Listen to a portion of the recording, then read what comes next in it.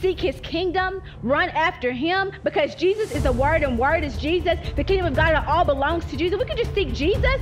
We can just seek him. Guess what? We can get to that place and reach the heavenly places. You know that scripture says God allow heaven to be here on earth? When we seek Jesus in the kingdom of God, we can pull up right there with our hands. Go up there and grab the very thing we need. So whatever you need, stop seeking everything else and seek the kingdom of God first. Because in the kingdom of God, there is fullness of joy. In the kingdom of God, there is the peace that you need. In the kingdom of God, there is a way that's going to be made for you. In the kingdom of God, there is provision, there is protection, there is everything that you need.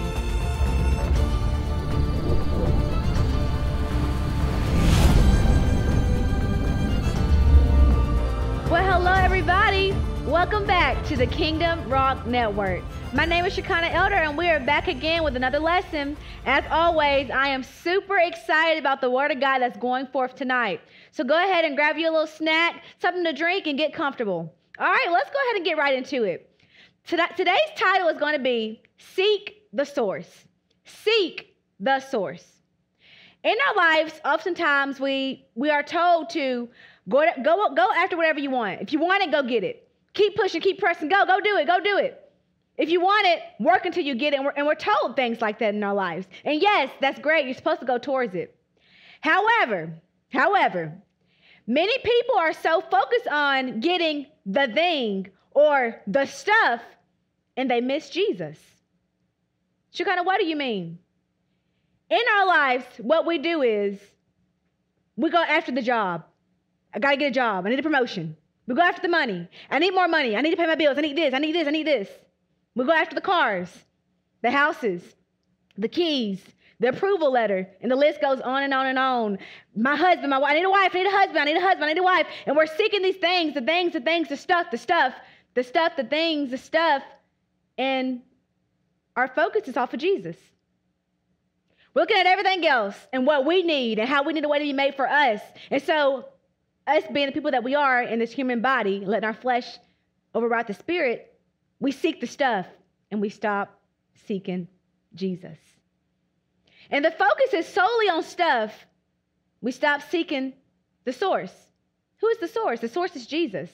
So really briefly, let me just explain to you the definition of source. It's a place, person, or thing from which something comes or can be obtained. Let me say it one more time. The definition of source is a place, person, or thing from which something comes or can be obtained. Now, the word resource, it is a stock or supply of money, materials, items, things, the things that we need, those things, that stuff, and other assets, other needs that can be drawn by people, by a person, or an organization, watch this, in order to function effectively. So I want you to understand that sources are the main powerhouse. Yes, resources are wonderful. Resources are great. Yes, connects and all those things are wonderful, that they're really good. But all those resources, they come from a source. So my question for you tonight, what are you seeking? The resources, the things, the money, the house, the car, the man, the woman? Or are you seeking the source which can give you all that you need? Amen? So let's go ahead and get right into it. I want you to understand this, that resources must be refilled by a source. Let me say it one more time. Resources must be refilled by a source. Now, I want you to notice something here real quick with the word resource. In the word resource, there's a prefix. That prefix is re. The word re, it means to return back to the original. The word re, it means to return back to the original. So yes, we need those things. Yes, we need those resources. But what happens when we run out? Because resources require a refilling from the source. So when the things run out, when money is short, what do? When resources are gone, what do? What happens when I said when money goes short? What happens when you get laid off on the job? What happens when your car breaks down? Yes, that nice, fancy 2025 car, it's so nice and shining, but what happens when the car breaks down and it's no longer in your possession? What happens when you lose that house? What happens when you lose your business, when business is going slow, the sales are going slow, and eventually that resource you were depending on, it shuts down, and now you don't have it flowing anymore? What happens when you lose those resources? What happens when the things, the stuff that we seek is taken away from us? Again, resources are not always reliable. Keep that in mind, because they require a refilling from a source. Resources run out, but a source stands. Let me say it one more time. Resources, they run out, but a source, it stands. So some of you are probably asking, okay, Shakana, I hear what you're saying about resources and source. Source is main, I get it. Resources is just stuff. Okay, so where can I find this source that's reliable? Well, let me tell you about this source that I know that is reliable. That source is Jesus. Let's go ahead and take a look at Matthew 6, 31 through 34. And I'm going to read today from the New Living Translation. And it reads, "So don't worry about these things, saying, 'What will I eat? What will we drink?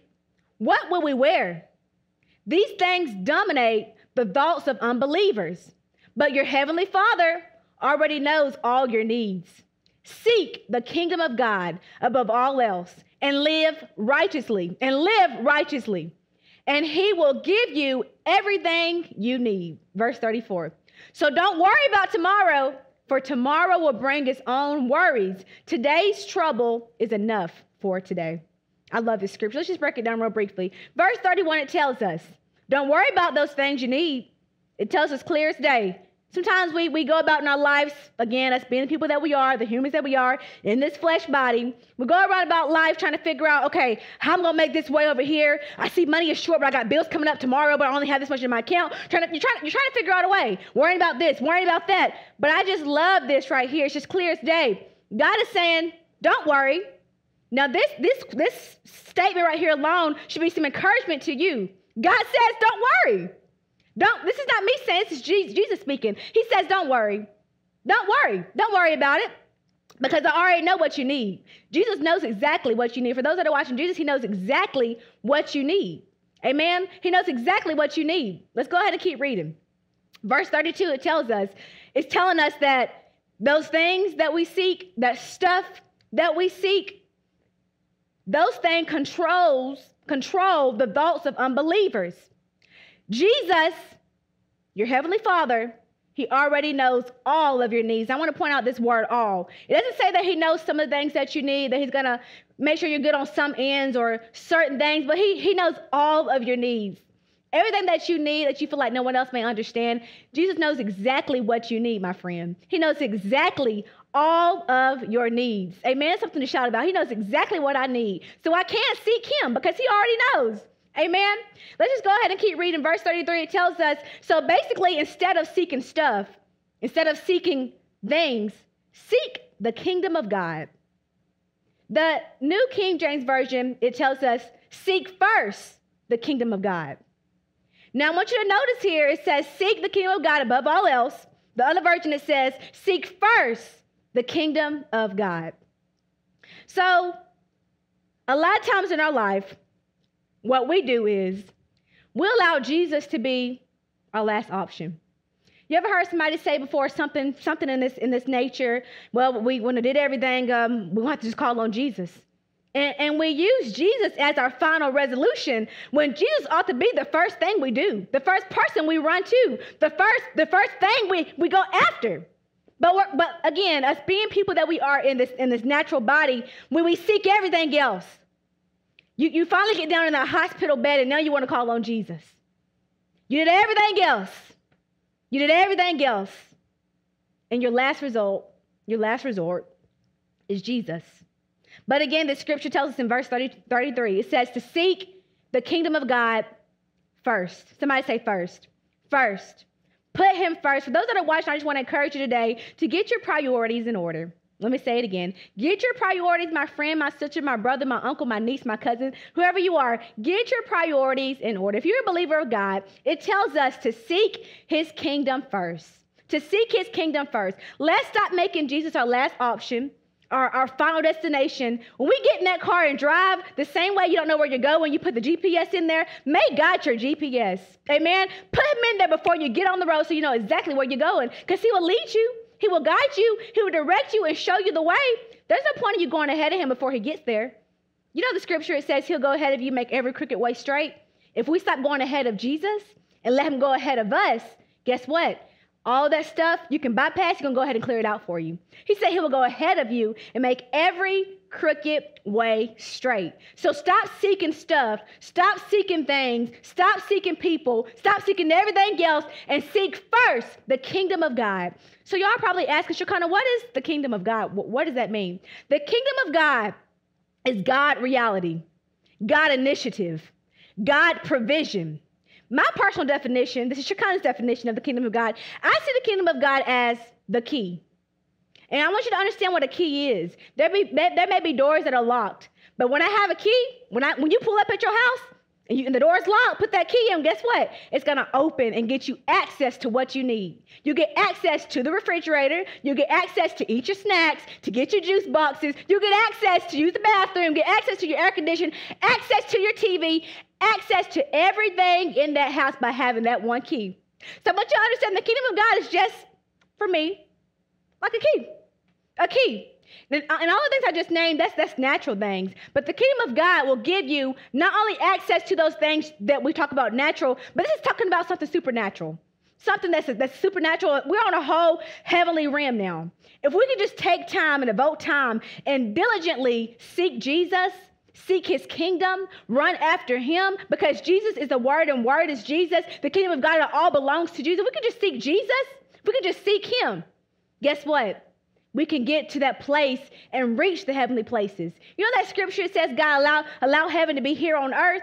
When we seek Jesus in the kingdom of God, we can pull up right there with our hands. Go up there and grab the very thing we need. So whatever you need, stop seeking everything else and seek the kingdom of God first. Because in the kingdom of God, there is fullness of joy. In the kingdom of God, there is the peace that you need. In the kingdom of God, there is a way that's going to be made for you. In the kingdom of God, there is provision, there is protection, there is everything that you need.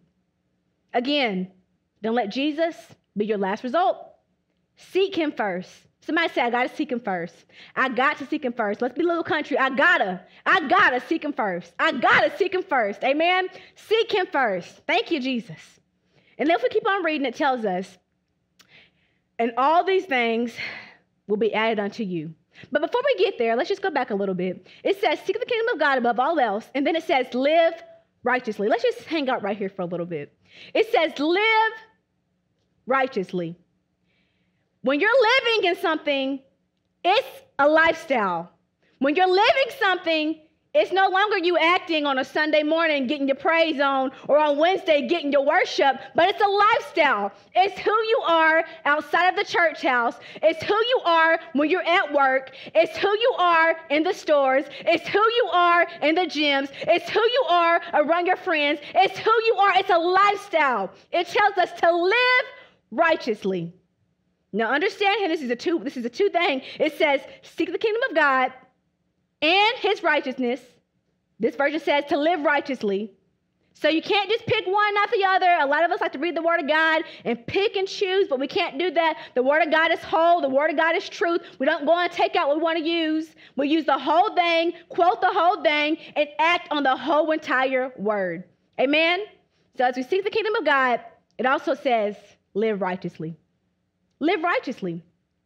Live righteously. Thank you, Jesus. They just got me excited for a second. Because there's a lot of people, we can do the whole church look and, we can do all that stuff and look all suited and smell all good with the makeup and the hair fluffed out on Sundays and Wednesdays. But the scripture is trying to tell us you got to make it a lifestyle, baby. My sister, my brother, my friend, you got to make it a lifestyle.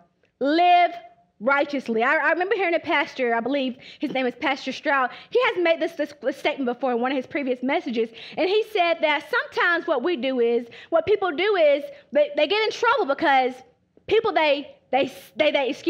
what they do is they live in sin and they visit God. They live in sin and they just visit God. So let me ask you a question. If I'm living in sin and I only visit God, do you think that all these things will be easily accessible to me? Do you think that? It's like someone saying that I'm gonna go to the gym and I want to lose all this weight. I want a six pack. I want big muscles. I want to be slim thick. I want to look real good. But I'm only gonna go to the gym maybe twice a week out of 7 days, and then I'm gonna make sure I eat every junk food. I want to eat every cake that I want, drink every milkshake that I want, drink all the sodas that I want, and just do whatever I want to do and forget about the healthy part. But I want to get slim. I want to look good.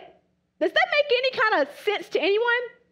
Just like that in that aspect, I want you to understand, we cannot just visit God. You know what? You can do what you want to do. But if you want to seek the kingdom of God and reach all of the things that he has for you, you must, according to the word of God, you must live righteously. Living lifestyle. Not acting because you're in front of church people, but allowed to be a lifestyle. Somebody say it's got to be a lifestyle. It's got to be a lifestyle. Thank you, Jesus. I had to just take a moment there and just revert back because that's just what the Holy Spirit wants to get out. So we're going to have to let him lead and guide and let him get it out. Amen? Well, let's go ahead and keep reading. So all in all with this scripture, I want you to understand something that God tells us here. It says to seek his kingdom and live righteously. And then let's go on and read. And it says, and he will give you everything you need. Let me read again. And he will give you everything that you need. I want you to understand something here in this scripture. It says he will give you everything you need. It doesn't say that you'll have to work, hard, hustle, and then you have to get it from him. He's gonna give it to you. I want you to understand someone that comes and they give you a gift.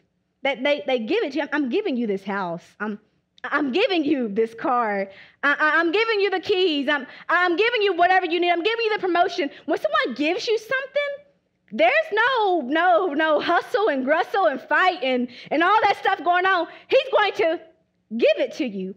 And when you think about this scripture, if I'm doing what is holy, if you're doing what is holy, if we're seeking Jesus and seeking his kingdom and we're living a righteous life, it makes sense for our Heavenly Father Jesus to give those things to us.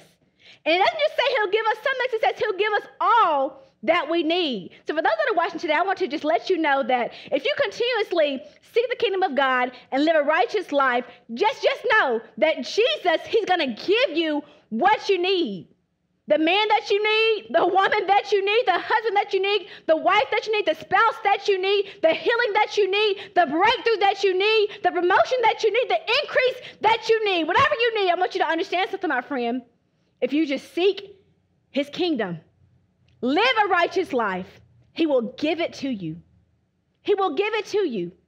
He will give it to you. Let that sink in. He's going to give you all that you need. Thank you, Jesus.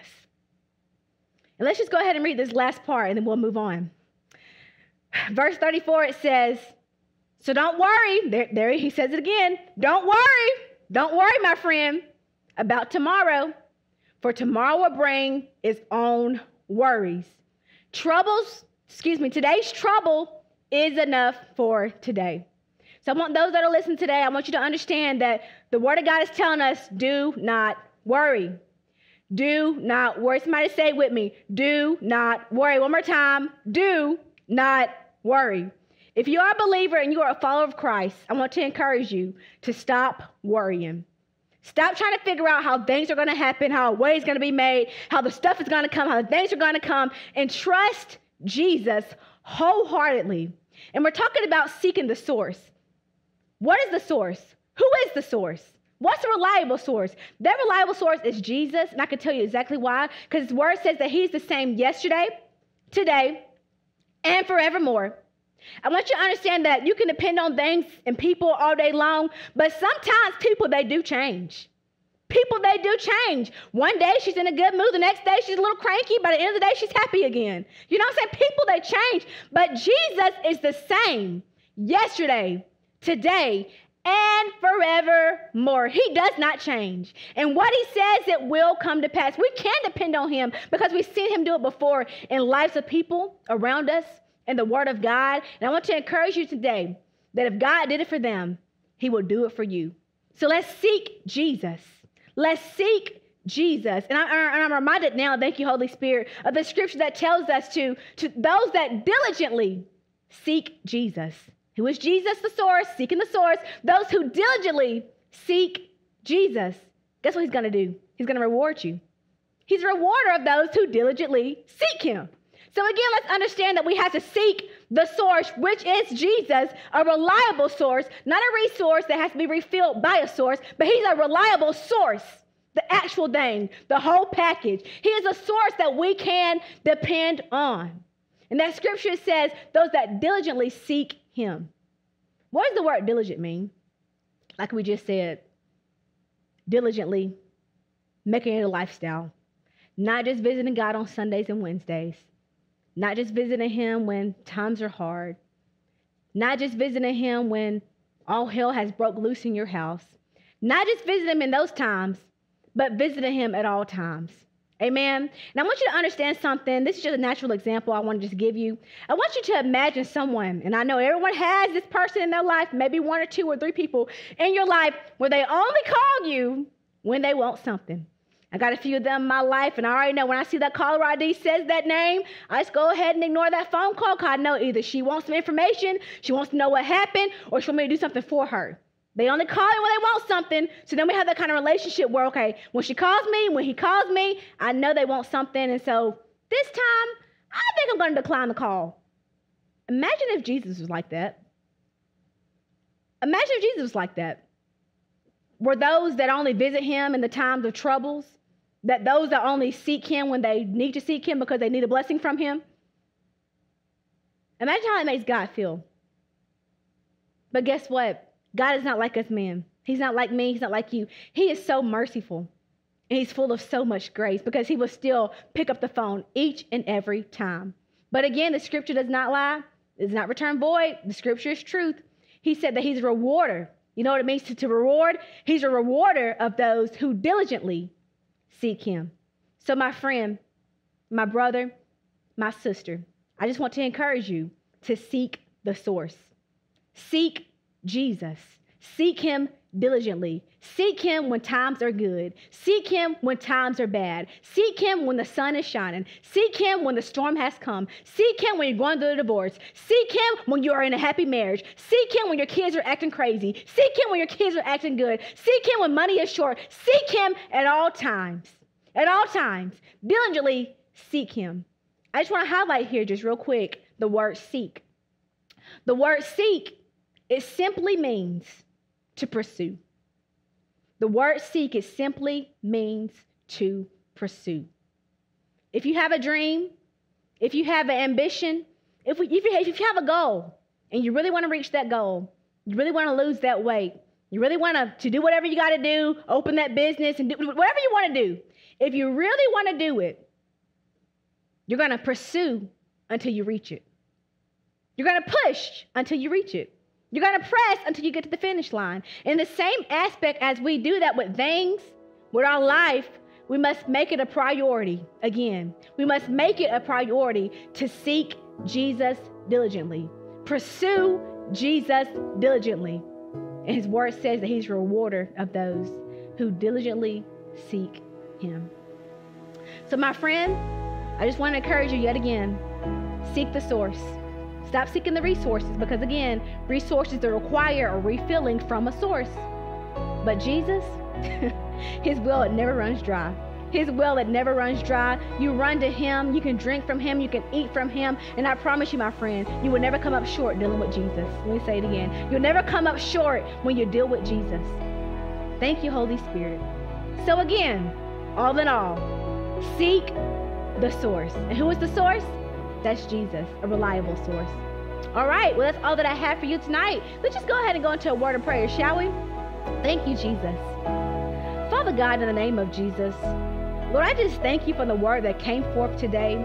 I thank you for your Holy Spirit that came and just visited us, Lord God. And God, right now in this moment, God, I pray, Lord God, that those that are watching under the sound of my voice, they'll begin, Lord God, to seek you, Lord God. God, create a hunger and a thirst inside of us for more of you. Allow us to long and thirst and hunger for more of you, Lord God. Just as the deer, it pants for the water, just as the deer, it longs for that water, Lord God.